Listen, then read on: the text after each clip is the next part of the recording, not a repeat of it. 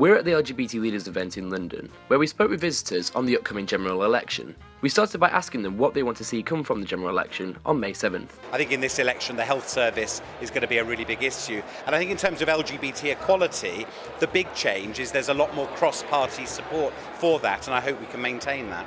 I'd like to see more of an emphasis on education for LGBT people, particularly sex education laws. I think they're really outdated, and I think there definitely needs to be a modernisation of that in some way.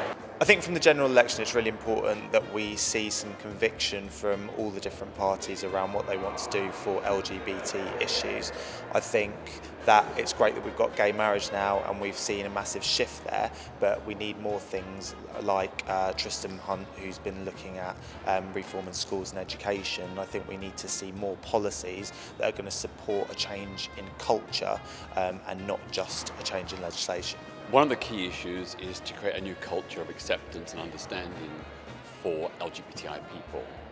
And one way to do that is through the education system.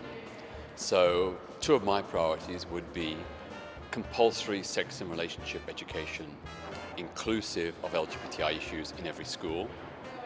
And the other one would be equality and diversity lessons to challenge all forms of prejudice. It's clear to see there are a lot of divided opinions about what the priorities of the next government should be. Now that we've got equal marriage, what next? Well, I'm Northern Irish, so where I am it's not legal.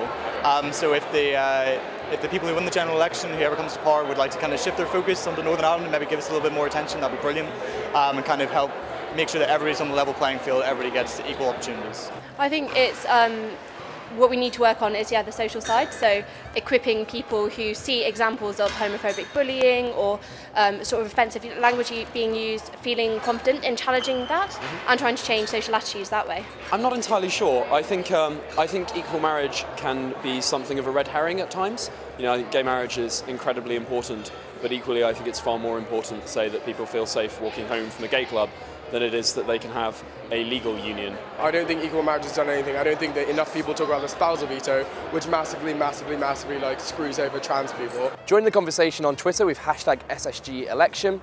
This is Mark Harriott for So So Gay at Canary Wharf.